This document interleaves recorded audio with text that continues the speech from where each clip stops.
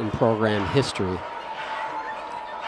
Savannah Schoenherr, the senior, waiting to go. She looks a little relaxed, Alicia.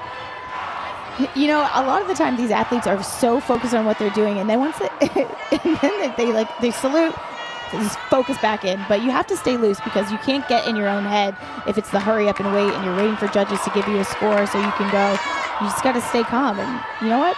If dancing around is what does it for Savannah, so be it. Megan Skaggs a 9.875, so just shy of her season high this year. Nice straddle Jaeger for Savannah. Toe handstand to shoot over handstand.